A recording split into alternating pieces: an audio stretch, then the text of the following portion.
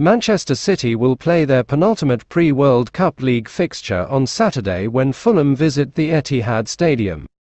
City are back on Premier League duty this weekend after wrapping up their Champions League group stage campaign with a 3-1 victory against Sevilla on Wednesday.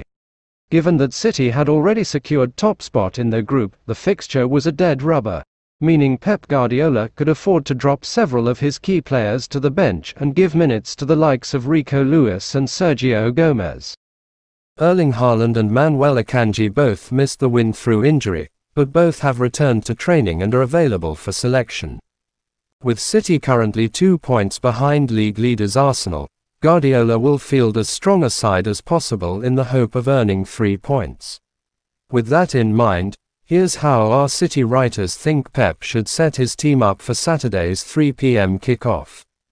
Guardiola said Grealish was taken off early against Sevilla with the weekend in mind, so he will surely start. Phil Foden is the obvious counter to him, not least because those two worked well together in midweek. Erling Haaland may not be fit for 90 minutes, but as long as he is good for more than a half, it makes sense to start him and then bring Julian Alvarez off the bench. As the Norwegian has shown, he doesn't need long to make an impact, and his presence in the team sheet will keep Fulham occupied. Bernardo Silva, Kevin De Bruyne and Rodri obviously all come in after being rested in midweek, as does João Cancelo.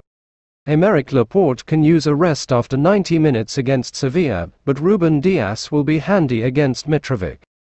Guardiola spoke more than once on Friday of the need to deal with Alexander Mitrovic's physicality and the need to win second balls because they won't be able to beat the Serbian in the air. For that reason, I'd guess that John Stones and Ruben Dias are the strongest pair to battle Mitrovic, with Manuel Akanji able to return on the right. Bernardo Silva can come back to help mop up those second balls and set City on their way in attack, and Kevin De Bruyne came off the bench versus Sevilla to show why he must start, too. Jack Grealish was replaced at half-time on Wednesday, with Guardiola hinting he will play against Fulham, so that can shift Phil Foden back to the right where he's been so effective this season. If Erling Haaland is fit, he should start. If not, Julian Alvarez will be full of confidence after his hand in 3 goals in 45 minutes on Wednesday.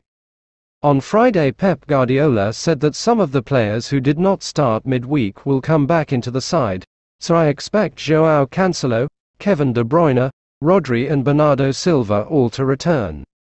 Many City fans will want to see more of Rico Lewis after his midweek heroics, but let's not forget that he is still only 17.